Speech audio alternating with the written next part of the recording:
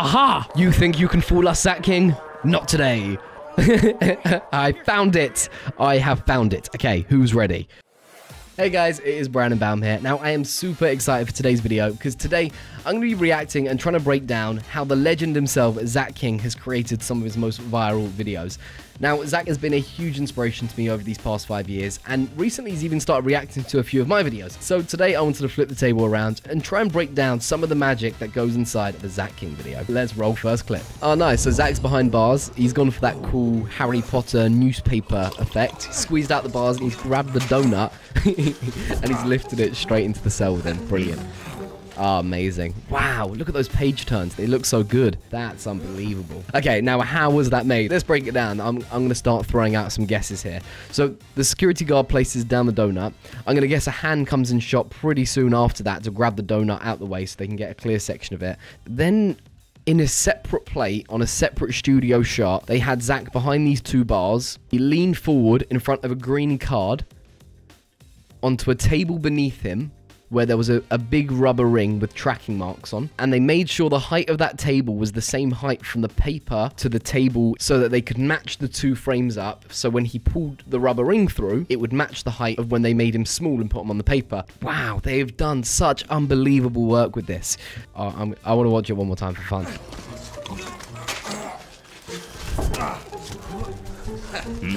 Okay, that was good. I'm desperate to know if we got that right. Okay, so moving on to video number 2. So this is Zach playing pool. It starts off, the ball's moving. The camera is parallaxing round. Zach gets ready to hit it, and he falls into the pool table.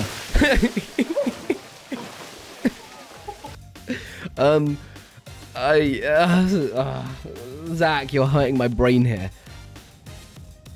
I've got it! I think I've cracked it. I think we've got it. We've got it. We have got it. Okay, so I think they shot this in 2 sections. I'm guessing the jump cut is after he rolls into the table. So section number 1, Zach takes the pool shot and then rolls onto the dry table. The camera stays locked off, doesn't move. They then remove a sheet that has the pool table off, revealing the pool underneath it, or they quickly fill it up. They do something of that sort.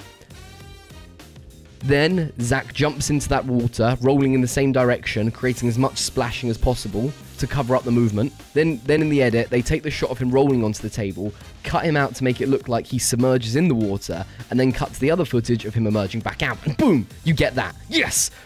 Did we get it right, Zach? Please say yes, because if not, I have nothing. I love it. At the end, there's like a nice little touch where they track outwards so you can see underneath the pool table that there isn't actually a swimming pool there. Nice. I'm going to pause the video right there to say a massive thank you to our sponsors, Epidemic Sound. Epidemic Sounds is a music platform that suggests tracks for you to use in your videos based off of tracks it knows you already love. For the first 30 days free, check out the link in my description. Let's get back to the video. Okay, up next, we've got a video with Terry Crews. What's going on here? Zach's in the gym, pumping weights, and there it is. He is sitting behind the TV, eating snacks. Get out of here! Terry Crews is a brilliant actor. It is theory time. How on earth was this made? How did Zach King go from lifting weights to being inside of a TV? There is so much going on in here. Let's attempt to break down and work out how he has created this. So there is something very suspicious going on. We lose Terry out of shot. Why would we lose Terry out of shot? Usually we do something like that is if you're trying to do something sneaky here, like a jump cut. Now when you're doing a jump cut, you want to try and have as little things moving in frame during that time period as possible. So an easy fix around, instead of making your actors freeze, is just to lose them out of shot, which they've done here. So I think they've used that opportunity of losing Terry out of frame to do a jump cut here. So that's one of our marks. Then I think the camera person has stayed on his mark. Zach King's carried on acting, he's carried on benching whilst Terry's frozen, stopped speaking. They get about 6 seconds of him pumping the weights on his own. Then I'm going to guess an assistant came in, put a TV on Zach's chest that just had a green overlay on that they were able to track on the prior footage onto it. Terry then continued his lines, the camera person carried on his move, and then all that was left to do was for Terry to realize that there was a TV sitting on Zach the entire time. Watching Zach's videos make me think and question everything. They hurt my brain. Zach is a prisoner. Oh, a spotlight is on him. He separates from his shadow. Nice. Gets a lift up and escapes out the prison walls. Wow. Here, give me your hand. There he is. Wow. Zach really doesn't make this easy.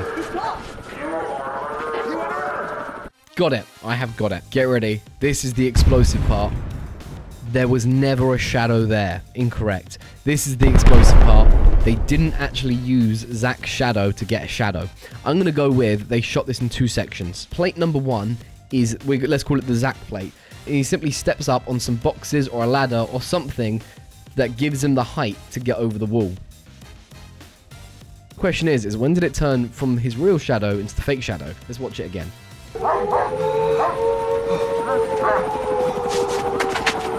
Aha! You think you can fool us, Zach King? Not today. I found it. I have found it. Okay, who's ready? Okay, we've got this. We got him. Watch this frame by frame. And I'm sorry to do this to you, Zach.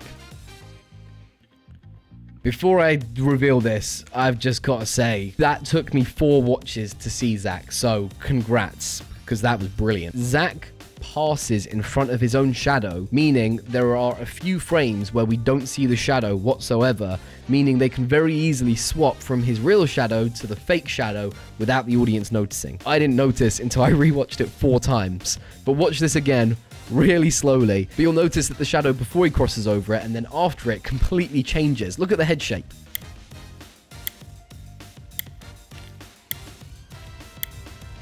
Now that is just beyond genius planning. I loved it. Okay, moving on to our next video. Okay, so Zach has half a watermelon, puts it down on a mirror, gives it a twist, and as he lifts it up, it is a full watermelon. Name's Deborah Ann. Oh, Zach. Watermelon, come get your watermelon here. Oh my god. Okay, I'm gonna pause the video right there because not only has he added half a watermelon into reality from nowhere. I have no idea where this half a watermelon has suddenly come from. He's also removed the other watermelon from the reflection. And trust me, that is a hard job. Now, I've got 2 theories here. Theory number 1 is they remove a section of the mirror and they feed the bottom half of the watermelon up for Zach to cut.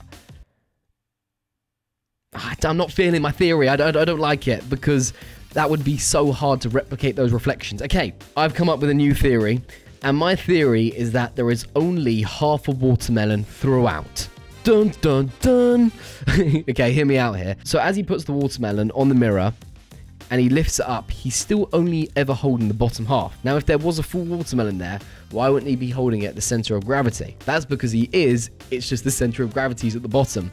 So he moves it onto the chopping board, where there is only half a watermelon, and he slices it. And as he slices it with the samurai sword, there is no friction from the watermelon. That's because he's cutting nothing.